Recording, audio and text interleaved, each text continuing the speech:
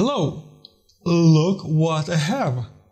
A new workstation for my Chia mining farm. Hopefully. So in this case I got HP Z240 workstation. So in this workstation we don't have many slots for hard drives, but I probably use the external ones. But there is one really good thing about this one. It already has, you should be able to see it here, it already has NAND SSD drive with M2 port installed and the drive installed to the motherboard itself. So that means that we don't need any external card to be added to this workstation for such drive to work on it. And that's great. We can do all Chia plotting procedures on this drive. I got it less than $500 and the hard drive was already installed with this machine. So that's not bad because I don't have to buy a separate one. I can use this one. Just one thing is that Windows is installed on this drive at the moment. So let's try to transfer the Windows to the other cheap SSD. So I have it here. Here I got a Pacer, how it's called? Cheap 128 GB SSD disk. What I like about this case as well, that you can really easily add, here are the casing, and it's possible to really easily add the hard drives in here. Just like that. The same for the HDD. I have one prepared, so it's really easy to take it out, place it back, and here's one more, and probably as I have like 4 slots for 4 SATA slots, I'll probably add 1, 2, 3, and the 4th disk maybe somewhere here or on the back of this case. Well, I'll decide later on. So in this case, we'll start with SSD to transfer the Windows, and HDDs to HDDs will go here for Chia mining, plotting, and then hopefully mining. So first thing, what we have to do is to make that Windows would be loaded from this SSD. And now you have 2 options. One option is to install fresh Windows on here and use it, or clone your Windows using some kind of software and transfer to this SSD. So this is what I'm going to do now. I'm gonna clone the Windows. I have some old HDD drives which are like 500 GB, so it's not worth to do any Chia mining with them. So I think I'll make a copy of this Windows. If something goes wrong later on, I can just use that copy and I won't need to install. Also, I pre-installed some applications that I'll be using later on, so that's really convenient. If you think that you might need to later on reinstall the Windows, you can make a copy. You'll just clone the HDD to your SSD and you can use it. So I'm gonna use this method. I'll make a clone and then we'll try to change the BIOS settings that it would be loaded from SSD drive. Great, so let's jump to the computer screen. So once the new drive is connected, it will not appear here.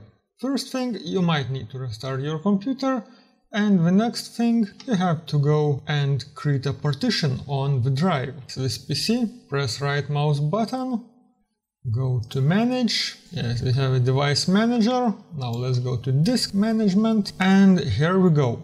We just got a message that new disk was found. We can leave it like master boot record because we will use it later on. Press OK. Here is our drive. So press right mouse button, new simple volume. Next. Yes, we want to use all the space. Next. Attach the following letter. Next. NTFS, yes, we want NTFS, default, new volume. This will disappear, so it doesn't really matter if you leave it like this. Let's call it SSD, quick format, yes, that's great. The basic information we just typed, and press finish. Done! It's completed. And we can see the disk has appeared in here.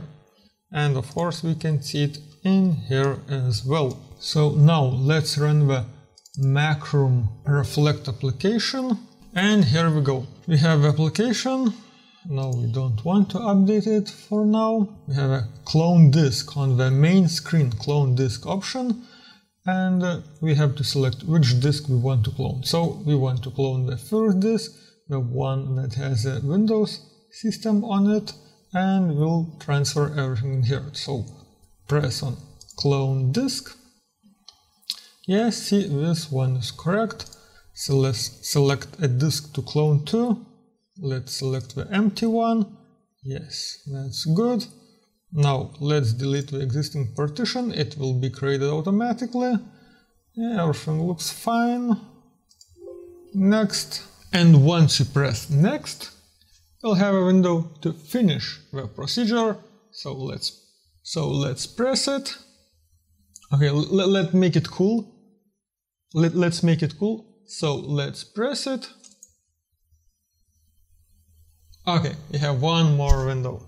We have to name the procedure, so we can call it HP, but it doesn't really matter. Run the backup now. Save. OK. It gives us a warning that everything will be overwritten, so that's okay, this is what we want. And it will make a clone of the current system. As these are two SSDs, it should not take long, but it still takes a couple of minutes. So let's wait a moment until it's done, and then we'll continue with BIOS configuration. Now, as the copying of the C drive is done, we have to think of how to distinguish these two disks. So I came to an idea. I have created a text file, like text new document, on the current C drive, on the documents of the current drive I'm using, and if the switching is done correctly, I will not be able to see this document because it will stay on this SSD, not the new one, the one we are using. Also, we could check by the size later on, but let's keep this file, and let's see if we'll see it or not. So now, to change the hard drives, we have to open the BIOS of the system. Of course, I will not be able to record the screen once I open it, so I hope you will be able to see it. So, okay, let's do it. Let's restart the system, and the magic key for this should be F10, function 10. So let's try to press it as long and as much as we can. I can see it's entering setup menu. Oh, okay. Cancel. Here we go. The same white screen as I saw before. Looks like the screen is quite visible. The font is quite big. So I will leave it like this. And let's try to find out the menu we need. Oh, even the mouse works. That's just great. I remember the days when you could use only the arrow keys and enter and escape and maybe some other keys. Now it's progressing. It's definitely progressing. The wheel is not working, unfortunately. So go to Advanced tab in here, and we have boot options.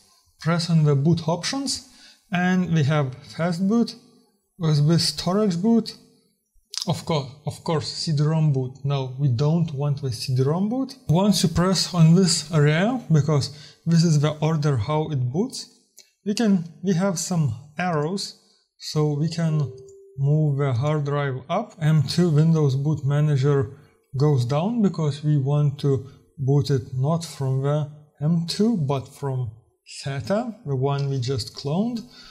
And let's press enter. I'm not sure. Yeah, I think it changed. Yeah, now we press on somewhere else on the screen and it has changed. Looks good. Let's save it. Save changes.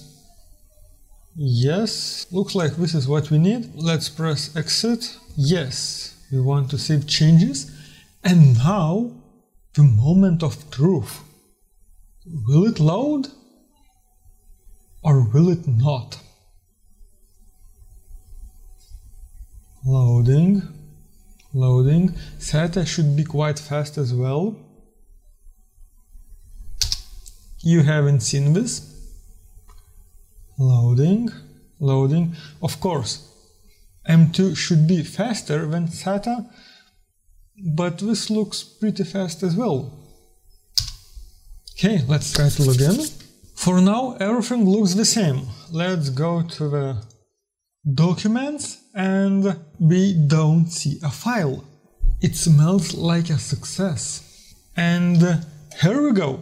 We have local C drive, it's 65 gigabytes, and local E drive, which was our SATA, the one we plugged in before, has half of a terabyte.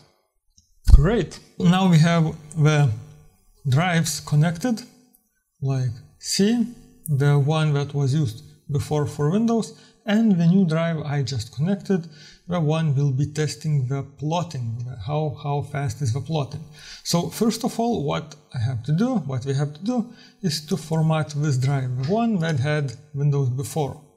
So just right mouse button and format. Quick format, start. Okay, now we have an empty fast drive and let's start with the Chia. Thank you for watching. I hope it was useful. Click that like button if you like the video, dislike if you don't, let me know why, so that I could improve in the future, and see you next time. Cheers!